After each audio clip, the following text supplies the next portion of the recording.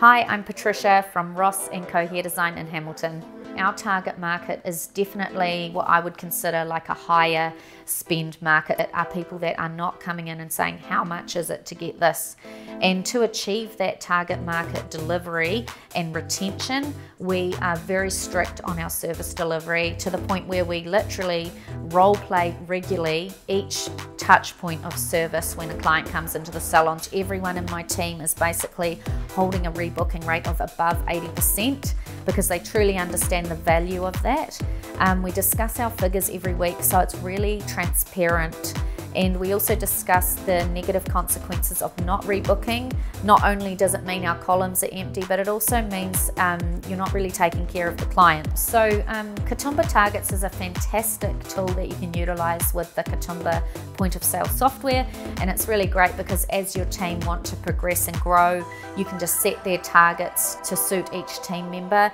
Those team members can have access to those targets at all times. I think one of the most wonderful features that Kitomba has on those targets is it can actually pinpoint and tell you whether you're on target or how much more you'd need to make to achieve those targets. KPIs are a direct reflection of how you are serving your clients.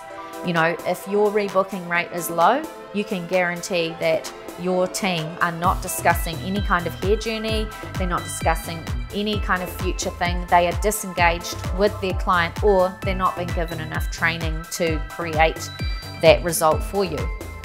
You know, it's about being completely transparent. It's about, like, what do you want out of your business? Are you being responsible for those results? And that's going to come down to literally having those discussions and giving your team the tools to achieve those results and getting your team to really understand exactly what KPI results mean.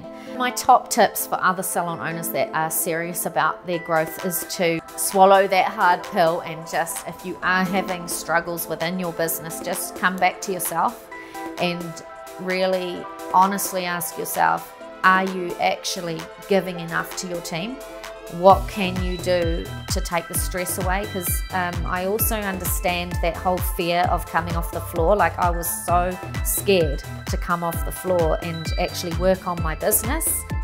But you just have to start, because the more of us that run salons professionally and transparently, the better our industry is going to get.